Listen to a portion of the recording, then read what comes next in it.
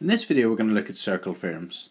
There's a lot of circle theorems, so I'm going to go through them and do several examples, or many examples, on each of them.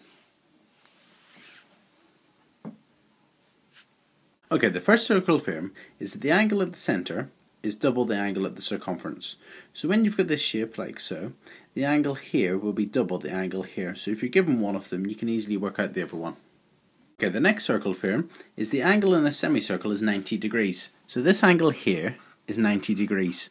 And it's just a special case of the previous one. Remember, circle theorem 1 was the angle at the circumference is half the one at the centre. The one at the centre is double the one on the circumference. So if this is 180 degrees here, straight line, the diameter, therefore that then will be 90 degrees, half of it. So if you wanted to work out x, it'd be fairly simple here. You could just add up these two and take it away from 180. The third circle theorem is angles in the same segment are equal.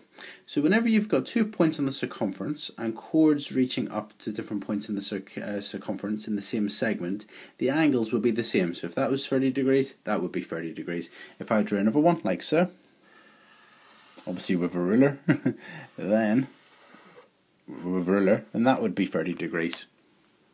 Okay, the fourth circle theorem is that the opposite angles in cyclic quadrilaterals add to 180. So here's a cyclic quadrilateral with each vertex on the circumference of a circle. The opposite angles, notice here the 70 and the 110 and the 100 and the 80, the opposite angles add to 180 degrees. The fifth circle theorem is that the lengths of the tangent are equal if they're from the same point.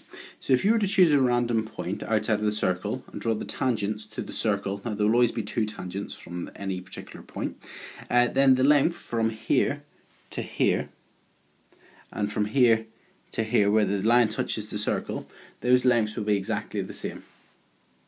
The sixth circle theorem is that the angle between the radius and the tangent is always 90 degrees.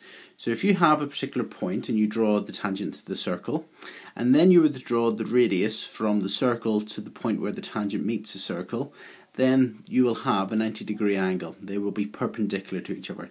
This circle theorem leads into trigonometry questions and Pythagoras questions. For instance, if you were to join P to the centre of the circle, then it's a right-angled triangle, with from here to here being the hypotenuse. Also, if you were to join that up, you can work out angles using trigonometry and so on. And circle theorem number 7 is the alternate segment theorem. The alternate segment theorem is that the angle between the tangent and the chord is equal to the angle in the alternate segment. So look at this diagram. So the angle between the tangent and the chord, this angle, is equal to the angle in the alternate segment. So here, okay? So this angle would be equal to this angle. Likewise, the other angle would be equal. So the angle here between the tangent and the chord here, this angle, would be the same as this angle. So the angle between the tangent and the chord is equal to the angle in the alternate segment, so the other segment, and likewise here and here. The eighth circle theorem is that the radius may bisect a chord. So in other words, if you've got a chord, you can draw a radius. You can always draw a radius that will go through the centre of that chord at a 90-degree angle, so it would be the perpendicular bisector. Okay, it would cut the chord exactly in half at 90 degrees. And you can do that for any chord. If you were to draw a chord, you can always draw a radius that would bisect it.